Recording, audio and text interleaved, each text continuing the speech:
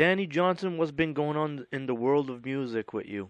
Well, I've been waiting to do some Steppenwolf dates and producing some bands, and been touring, doing my solo thing up in Wisconsin, and excited about going out with Steppenwolf this year.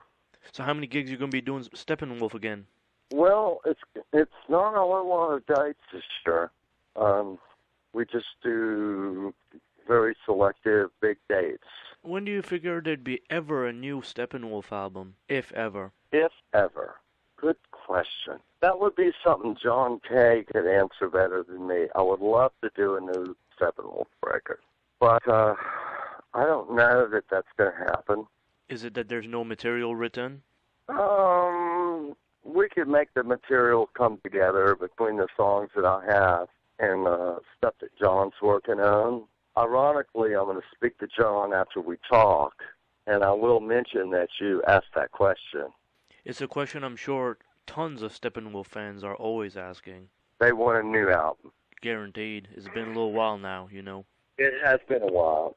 Let's say for Steppenwolf, what type of equipment for amps do you use to modulate that tone from the 60s and early 70s? Well, a lot of times I use Marshalls, but I use Marshalls when I'm in there. But I use processors. These things like a pod that simulate the amp sound you want. And in that case, it makes it easier to travel and stuff also. Absolutely. For instance, we go to a third world country like Mexico, South America, and they show up with some Marshalls, but you don't know when they change the tubes or the speakers. So just because something says Marshall on it doesn't mean it sounds like a Marshall. So I go into the back of the amp with my processors, Behringer, which is a ripoff of a pod, and I have my tones preset, so I just use the power amp of the Marshall instead of the preamp. So if we go into Born to Be Wild, my sound is preset. Magic Carpet Ride is preset with the sound of twin reverbs, which were the original amps. Pusher has a deep reverb, and so on and so on. And like this, it lets you take extra time without doing sound checks because you guys already modulating the sound, correct? Right, and sometimes we don't always get a chance to do sound check. We call it a firefight. Like if we're playing on the bill and it's a big festival and it's a bunch of bands from the 60s and the 70s, Hearts and Foreigner and Steppenwolf and so on and so on, you don't have a chance to do a sound check. So the more you can kind of manipulate your sound without a sound check, the better. And with technology today, that is possible. Now, Danny, you played on Rod Stewart's Tonight I'm Yours. What did you do on that album? Well, I wrote a song in there called Jealous, and I played on the album. I'm a very honest guy, and in my opinion, the Rod Stewart album I played on was his worst album. I hope you can take my honesty. You replaced Steve Vai in Alcatraz. How did you get that job? Well, replacing Steve Vai was not an easy chore. I'm more of a blues rocker, 60s, 70s. You know, I know my tricks and stuff like that. Steve Vai was a very technical guitarist, and before Steve, it was Yngwie, who was very gothic. So I had to learn a lot of that stuff. And my thing is, I'm a music guy. It's not how much guitar I play, it's how much guitar is needed. And in Alcatraz, a lot of people don't realize they had a great singer. And in my opinion, Yngwie and Steve kind of, not really Steve, but I remember Graham Bonnet saying that Yngwie would do a guitar solo standing in front of him when he was singing, and there was no guitar solo supposed to be there. I would never do that, especially with John Kay. He would kick me in the ass, and that would be it. So, it's kind of like success a guy once explained to me is like knowing your place, like you're taking an airplane flight. Like my solo albums, maybe I'm flying the plane, but when I'm with Steppenwolf, I'm riding in coach.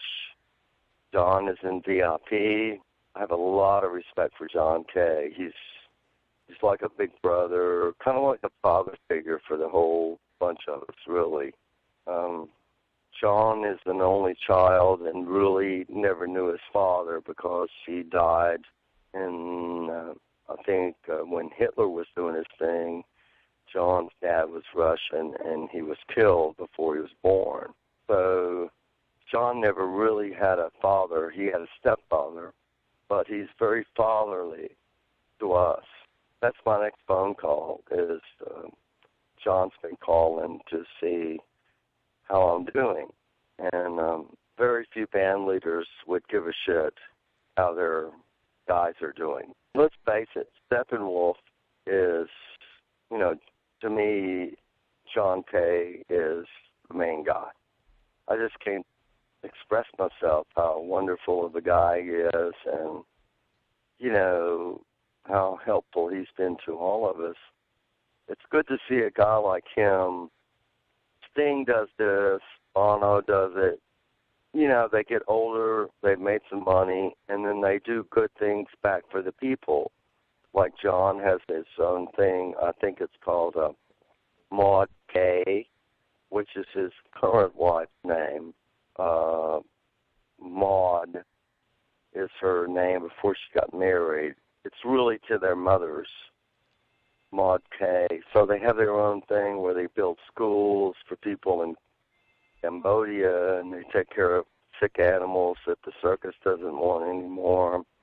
It's great to see rockers, and always bring up Bono, who says he's overpaid, overfed, overdressed.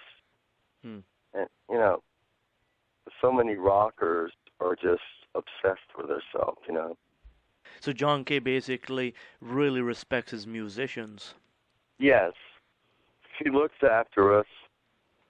He's calling me now to see how I'm doing, and we're playing phone tag.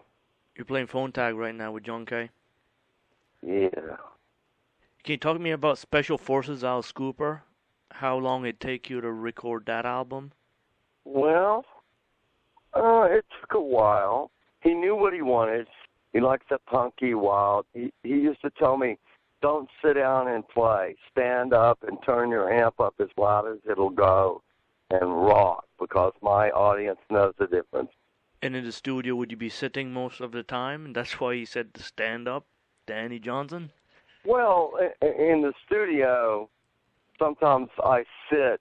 It's more of a studio musician thing, but he didn't allow that. And I thought that was cool.